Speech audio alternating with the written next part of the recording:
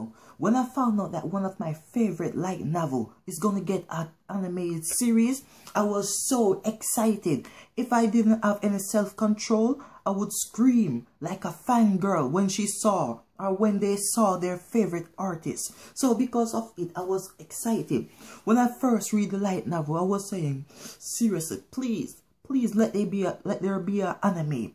So because of this, I was praying, but the anime didn't come. So they released a manga series for it. And because the manga series come out, I was excited too. Because when a manga series come out for a series or for a light novel, you can expect this light novel in the future to get an anime green lit, to get a green light anime series. So because of it, I was excited for this new series.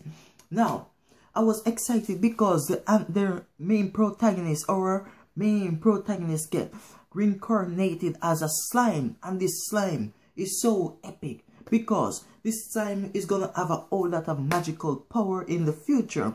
So I'm not gonna spoil it for what power is gonna get or the journey is gonna get. Watch the anime and you're gonna get surprised. Now, why was this series one of my favorite? The reason is any series that have a reincarnation and have a game element inside of it, or a game element that show us what the status, what power, what journey, or whatever the protagonist is doing, I will read it, I will watch it. Because of this, I was excited for the series when I found out that it get an anime series, when it get green lighted for an anime.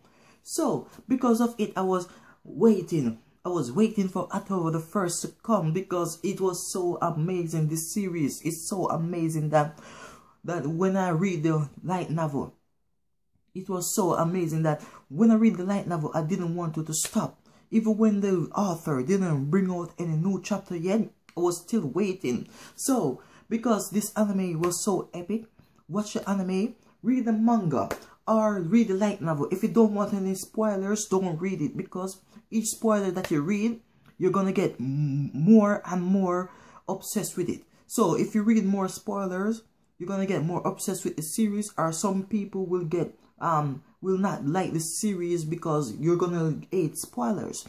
Now, because the protagonist get reincarnated as a slime, he meet the storm dragon. Yes, this dragon is so epic. This dragon was a monster. So because a hero that gets summoned sealed this dragon, the dragon was lonely for 300 years. Yes, he was sealed for 300 years. And because he was sealed, this dragon was so lonely and real and something. The protagonist said, yes, the protagonist or slime protagonist said, he was single for 37 years and didn't have a girlfriend. Imagine if he was sealed for 300 years with this loneliness. And because of it, he and the storm dragon get along together and become good friends.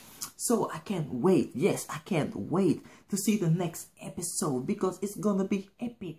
I can't wait. Subscribe, like the video, comment in the comment box if you feel like it. Thank you for watching. Hope to see you again.